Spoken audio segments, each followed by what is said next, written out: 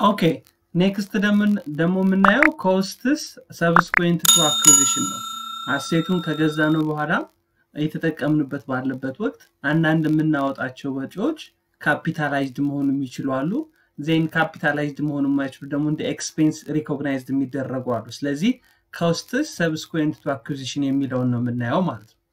and recognize the cost subsequent to acquisition as an asset when the cost can be measured reliably and it is probably that the companies will obtain future economic benefit ማለት ወደፊት future economic benefit አገኝበታል ብሎ ካመነና estimated useful life የሚያሳድገው ከሆነ and ወይም ደግሞ quantity or quality of product የሚያሳድግ ከሆነ ወይም ደግሞ የምንጠቀምበትን የእድሜ estimated useful life ከፍ የሚያደርገው ከሆነ ያ የወጣ ወጪ ምን ማድረግ እንችላለን ይሄንን cost capitalize ማድረግ እንችላለን ስለዚህ recognize the cost subsequent to acquisition as an asset when the cost can be measured reliably and it is probably that the company will obtain future economic benefit ማለት ስለዚህ ኮስቱን reliably measure አድርገነው እንደገና ደግሞ future economic benefit የሚያመጣልን ከሆነ ኮስቱን ወደ አሴት መመዝገብ እንችላለን ወይም ደግሞ እንደ capitalize አድርገነው የአሴቱ አካል ማድረግ እንችላለን economic benefit ግን ምንድነው ምንድነው useful life የሚያሳድግ ከሆነ ወይም quality of productና quantity of productአችንን የሚያሳድግ ከሆነ ለ5 አመት ያለው መኪና ለ10 አመት የሚያሳድገን ከሆነ ባወጣነው ወጪ ወይም 10 ጫማ ያመርት የነበረ ማሽን 20 ጫማ የሚያመርት ከሆነ ወይም ደግሞ ኳሊቲው የሚያሳድግ ከሆነ ማለት major types of expenditure ምንላቸው ለምሳሌ addition ስንል ለምሳሌ አንድ ሆስፒታል አለ ይሄንን ሆስፒታል ሁለት ክፍል ነበረው ወደ 3 ክፍል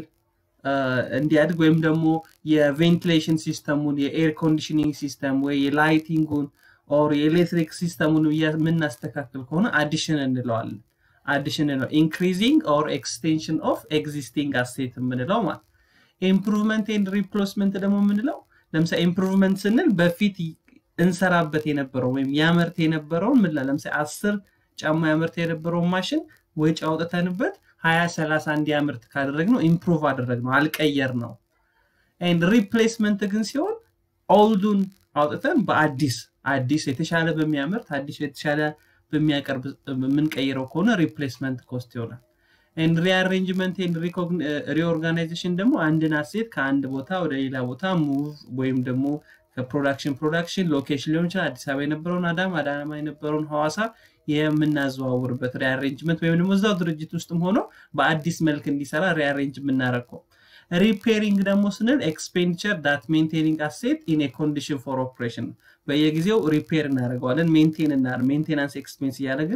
repairing እናደርጋለን ያለበትን condition ይዞ እንዲቀጥል ማለት ነው addition cost always capitalized ይሆናል improvement and replacement costም capitalized ይሆናል rearrangement cost ግን it should be recorded as expense ማለት ነው expense recognize መደረግ አለበት repair ስንል sometimes repair capitalized የሚሆን portion አለው ወይም እንደ expense record የምናደርገው portion አለ capitalized የሚሆነው major repair ከሆነ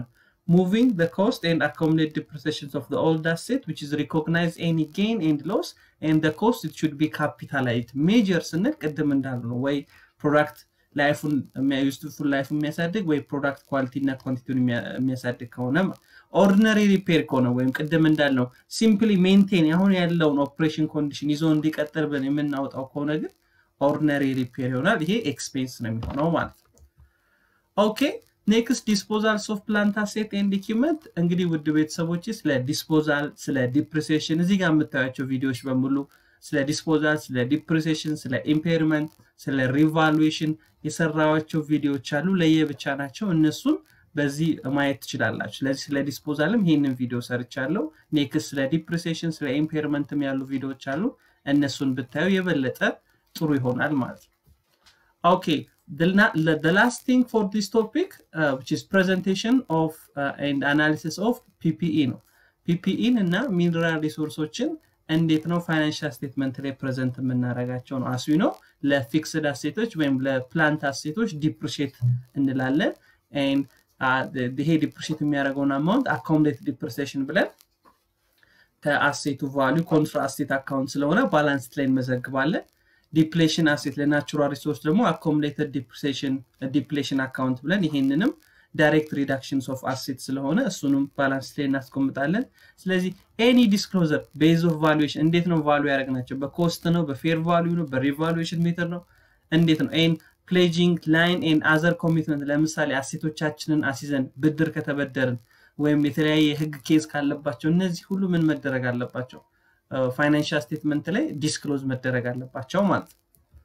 and analysis ደግሞ ስናይ analysis of property plant and equipment ስንል ለመጀመሪያው asset turnover ratio እንሰራለን asset turnover ratio ምንድነው የሚያሳየን measure how efficiently a company use its asset to generate a sale sale generate ለማድረግ ሽያጭ ለመሸጥ ምን ያክል አሴቱን ምን ብለናል ተጠቅመናል asset turnover ratio ምንለው ስለዚህ ምን ያክል ነው ይሄንን አሴት ተጠቅመን ሴላችንን ያሳደግ ነው የሚለውን ነው ሜጀር የሚያደርግልን ማለት ስለዚህ asset turnover ratio ለማግኘት net sale divided by average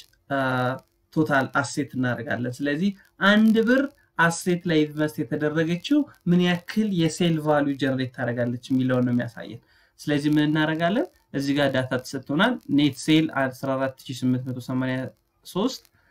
total asset የ2012 የ2011 ተሰጥቶናል ስለዚህ አቨሬጅ ለማግኘት ሁለቱን ደምረን ለሁለት እናካፍላለን ዜን ኔት ኢንካም ተሰጥቶናል ስለዚህ ምን እናርግ ኔት ሴል 14883 አቨሬጅ ቶታል አሴትን ለማግኘት የሁለቱን አመት አቨሬጅ ቶታል አሴት የሁለቱን ደምረን ለሁለት እናካፍላለን ዜን አሴት ተርኖቨሩ ምን ያክላል ማለት ነው 1.3 ይወጣል ስለዚህ አንድ ብር አሴት ላይ ኢንቨስት ያደረግናት ምን ያክል የሴል መጠን ይዛ ተመጣለች ማለት ነው የ1.3 መጠን የሚያክል የአሴት ተርኖቨር አለው ማለት ስለዚህ efficiency of assetን በዚህ ልክ ሜጀር ማድረግ እንችላለን ሁለተኛው ደግሞ profit margin on sale ነው measure of ability to generate operating income from a particular level of sale ከአንድ ብር ሽያጭ ላይ ምን ያክል ነው የኛ ፕሮፊት ከ100 ብር ሽያጭ ላይ ምን ያክል ነው የኛ ፕሮፊት ከአጠቃላይ የድርጅቱ ሽያጭ ላይ ምን ያክል ነው የኛ ፕሮፊት የሚለውን ሜጀር የምናደርግበት ነው ፕሮፊት ማርጂን ኦን ሴል የምንለው ማለት ይሄን እንዴት ነው የምናገኘው ኔት ኢንካም ዲቫይድድ ባይ ሴል ነው የምናደርገው ኔት ኢንካም ዲቫይድድ ባይ ኔት ሴል ስለዚህ ኔት ኢንካማችን 524 ነው ኔት ሴላችን 14883 ነው ስለዚህ ስንት ይሆናል ማለት ነው 3.5% ወይም ደግሞ ከአንድ ብር ሽያጭ ውስጥ 35.5 ሳንቲም ነው ኢንካም ኔት ኢንካም ሆኖ የሚመጣው ማለት ነው ኦኬ ኔክስት ሪተርን ኦን አሴት ነው ሪተርን ኦን አሴት ደግሞ ስንል measurement of the firm's success using asset generated earning ነው ቅድም ያየነው አሴቱ ምን ያክል ሴል ጀነሬት ያደርጋል ነው አሴት ተርኖቨር ስንል አሁን ደግሞ አሴቱ ምን ያክል የተጣራ earning ወይም የተጣራ ኔት ኢንካም ያመጣል asset turnover ቢሆን አሴቱ ምን ያክል ሴል ጀነሬት ያደርጋል return on asset ግን ሲሆን ይህ አሴት ቶታል አሴት ምን ያክል earning አመጣልን ምን ያክል ኔት ኢንካም አመጣልን የሚለውን ነው ሜጀር የሚያደርግልን ስለዚህ አንድ ብር አሴት ላይ ኢንቨስት የተደረገች ምን ያክል ኔት ኢንካም ይዛ ትመጣለች የሚለውን ነው ሜጀር የሚያደርግ ስለዚህ ኔት ኢንካም ዲቫይድድ ባይ average total asset እናደርጋለን ስለዚህ ኔት ኢንካም 524 ነው ዜን average total asset ሁለቱን ደምረን ለሁለት እናካፍላለን ስለዚህ 4.6% ይሆናል ማለት ስለዚህ የአንድ ብር የአሴት ኢንቨስትመንት የ40 ሳንቲም ምን ያመጣል ማለት ነው ሪተርን ያመጣል ማለት ዜን ይሄን ሪተርን ኦን አሴትን ምን ማድረግ እንችላለን በተለያየ መንገድ መስራት እንችላለን ለምሳሌ ሪተርን ኦን አሴት = ፕሮፊት ማርጂንን ለአሴት ተርኖቨር በማባዛት ማለት ምክንያቱም ሪተርን ኦን አሴት ምን ነበር ያለው ኔት ኢንካም ዲቫይድድ ባይ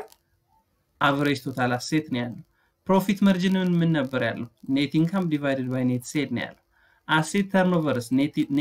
sale divided by total asset ነው ስለዚህ ምን ማድረግ እንችላለን net sale በnet sale ስናጠፋ net income divided by average total asset ይሆናል በዚህ በኩልም net income divided by average total asset ይሆናል ስለዚህ